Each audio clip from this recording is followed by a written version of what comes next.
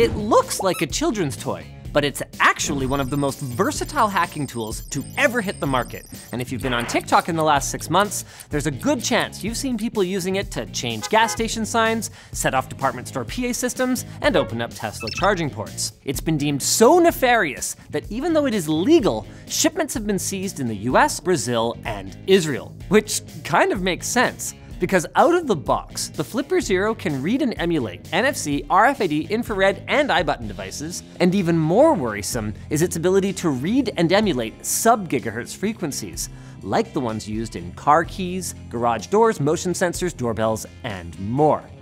Rest assured, if there's a wireless device, this thing can find a way to attack it, disrupt it, or become it. Which seems concerning, right? But does it actually pose a risk to society? Or is the hysteria simply a knee-jerk reaction from the uninformed? When we're done with the Flipper Zero, you're gonna know what's true and what is hazardous clickbait misinformation. You'll also know about our sponsor, Build Redux. Hey, gamers! Tired of choppy performance and inconsistent frame rates? Level up your gaming experience with Build Redux. They'll have your new PC built and shipped directly to your doorstep. Check them out at the link in the video description. The fact of the matter is that once you cut through the marketing and the FUD, the actual capabilities of the Flipper Zero are not only limited, but can almost entirely be replicated using an Arduino or a Raspberry Pi, along with readily available add-on boards. Take, for example, the sub-gigahertz transceiver feature, which mischievous folks are using to change gas signs, open locks and gates, and set off customer service announcements in Walgreens. Customer service needed in the cough and cold department. According to Flipper's documentation, sub-gigahertz is handled by the Texas Instrument CC1101, a chip that's been around since at least 2007 and can be purchased on Amazon, complete with antenna breakout board and free shipping, for less than $10. So is it bad that any slack-jawed yokel can go around changing the price shown on gas station signs? Well, probably, but let's look at the bigger picture here. If you owned a gas station, would you rather some kid came along and pranked your sign in a totally reversible manner? Or would you rather that the vulnerability was exploited by someone else? Someone with the kind of skills to take that $10 Amazon purchase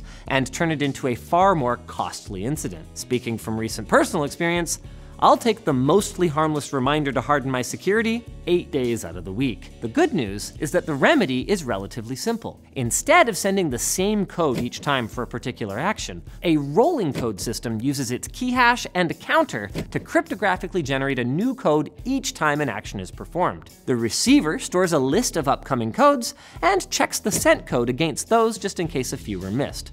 Once a code is used, it's removed from the list of valid codes and a new code is generated.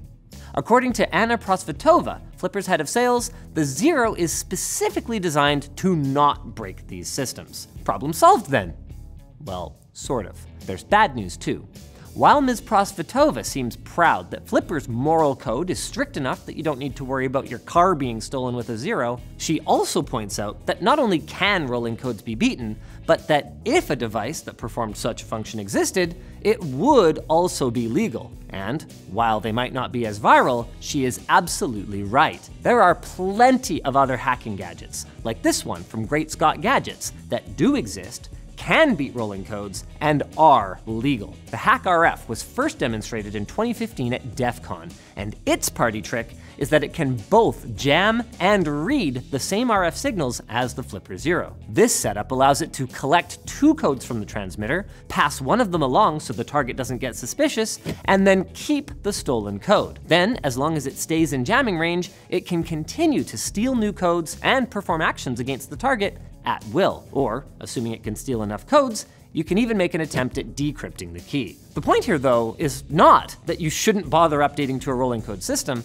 but rather that there are much more sophisticated attacks out there, and if the Flipper Zero was all it took to hack your mainframe, you should be grateful for the wake-up call. But what about low-frequency RFID, the kind that might be used to open doors at an apartment building? The Flipper can read, save, emulate, and even brute force them. I find this function pretty unnerving personally. In the wrong hands, it could be extremely dangerous or even fatal. And in many cases, the victim would have no power to update the security practices of, say, the hotel they're staying in or the poorly maintained apartment that they rent. But we've got to remember, once again, that the Flipper Zero isn't doing anything particularly game-changing here, other than alerting us to the availability of these tools. As a method of copying tags, the Flipper Zero is only useful if there's either very old encryption or none at all. If you were worried about something more modern, like the RFID on your passport getting stolen, it's probably not an issue, since that's encrypted. It should be noted that the key is the passport's document number, expiry date, and date of birth, which is why you should always keep your passport in a safe place, like the RFID blocking pocket of the LTT backpack. LTTstore.com. Now, I know I said that it can brute force RFID locks as well. Thankfully, most RFID readers only read every few seconds as a way to combat this sort of attack. So if you were to see a Flipper Zero used to crack the vault in a movie heist, you would know that the writers are taking some artistic liberties. One thing the RFID reader is quite useful for, though, is reading pet microchips. While they may sometimes be encrypted, it's not uncommon for them to just be raw data, and most countries that use them have some sort of central database. These databases probably won't tell you any owner info, but they will at least tell you what agency to get in contact with to get a lost pet back to its family. Yay! Now, NFC is a subset of RFID, though at higher frequencies, and the Flipper Zero can read, write, and emulate NFC as well. As before, the Zero then can hack devices that are using older encryption, like Mi Fair Classic, but if you present it with anything newer, it won't be useful for much. One exception to that, though, is tap-to-pay credit cards, which will spit out a fair bit of easily readable information, though it shouldn't include the postal or zip code, cardholder name, or CVV. So the attacker will likely also need access to the physical card in order to actually use it, by which point they might as well just snap a picture rather than use a high-tech doohickey. It's even less of a danger reading a tap-to-pay credit card on someone's phone, since banking apps typically add an extra security layer by generating a new number for each payment. Similarly, things like transit cards will only allow you to read the UID, not the full contents required for it to be usable. Transit systems that do have security flaws related to their NFC are often quick to patch it too, as happened here in Vancouver when TransLink's tap-to-pay system rolled out in 2016. The ability to rewrite single-use cards was being exploited by people who were using their Android's NFC system. If you've got a Nintendo Switch, you might find one good use case for the NFC is to emulate Amiibos, but once again, you can get similar functionality with an Android phone, this time by using a bunch of single-use NFC 215 tags that can be purchased for about 30 cents a pop on Amazon. Another functionality you could get with the Flipper Zero, but could also get with an Android device, is BadUSB. If you've seen our video on the USB rubber ducky, BadUSB is very similar. It's a keyboard emulator that can be used to stealthily execute macros and scripts on a target device using an unlicensed version of the DuckyScript coding language. When we spoke to Jacoby, the creator of the largest BadUSB repo on GitHub, as well as the top contributor to the payload hub for the rubber ducky, they said, when compared against something like the rubber ducky or the OMG cable, the Flipper Zero doesn't stand a chance as far as performance goes. But if you could plug it in behind someone's setup, it could be controlled with your phone. And then the danger rating is no longer determined by the device itself, but rather by the creativity of the threat actor. Ah, that's an interesting and important point. We're already recognizing this pattern where anything the Flipper Zero can do, something else can do and maybe better. But it's the versatility that sets it apart. The Flipper Zero can be controlled remotely from both phones and computers using their extremely slick apps. QFlipper also works on the Steam Deck, as demonstrated in this Reddit post by the Flipper Zero CEO. While this type of wireless attack could be dangerous on its own, a particularly ingenious ne'er-do-well could take things much further with the Zero's general purpose in and out pins. Through GPIO, add-on boards can be used to tack on features like Wi-Fi, a camera, or 2.4 GHz RF. It just so happens that Logitech unifying receivers also use 2.4 GHz RF signals. With the addition then of less than $5 worth of electronics, the Zero is able to connect to old unpatched Logitech receivers and execute BadUSB DuckyScript without ever having to touch the computer. That's a big yikes. But it still doesn't change our main point. So could a Pi, or an Arduino, or realistically, an Android phone. So yes, the sky is the limit when it comes to the capabilities of a microcontroller and a robust GPIO system.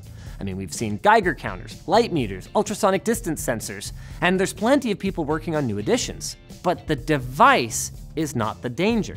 It's the ingenuity of people and the power of the community that Flipper Devices Inc. has built around their particular gadget. I mean, it's an incredible success story. Starting out as a Kickstarter campaign, the Flipper Zero raised $5 million, and then, this is the really shocking part, delivered fully on its promises.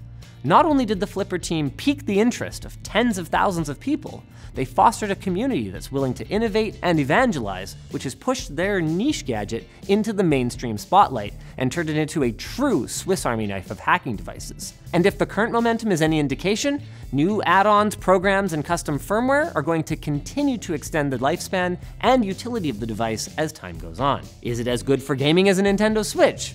As stealthy as a rubber ducky? As amoral as a Hack RF1? No. But for something so pocketable, it is shockingly decent at all of these things without crossing the line into illegality, whatever scary stories might have been told by sensationalist media personalities. From our point of view then, the Flipper Zero has the potential for mischief and much worse. But it also has legitimate uses, the best of which is to find out if you're vulnerable to attacks that would cost a determined butthead less than a 4K monthly subscription to Floatplane without actually getting hit by them. Then, once you're sure you're safe from the plethora of basic vectors that it can perform, well, you still have yourself a cute little electronic dolphin friend that can play Doom. What it can't do yet, though, is segue to our sponsor. Squarespace. If you want to build a brand online, you need a website. But if you just learned how to turn on the little flashlight on your phone, how are you going to build a whole website? Well, Squarespace can help. They're the one-stop, no-frills, all-in-one platform for expanding your presence on the internet. Squarespace lets you build beautiful websites, engage with your audience, and sell anything and everything from products to content without needing to spend 4 years getting a website building degree. We love Squarespace so much we use it here at LMG for LTX Expo and LinusMediaGroup.com, and its custom templates make it easy to stand out with a plethora of themes and customization options to fit your needs. You can maximize your visibility thanks to a suite of integrated SEO features. There's also analytic insights to help you optimize for performance so you can see what's working well and what needs tweaking. Get started today and head to squarespace.com/LTT to get 10% off your first purchase. If you enjoyed this video, check out the shenanigans we got into with the USB rubber ducky. Why are these devices so cutely named when they're so insidious?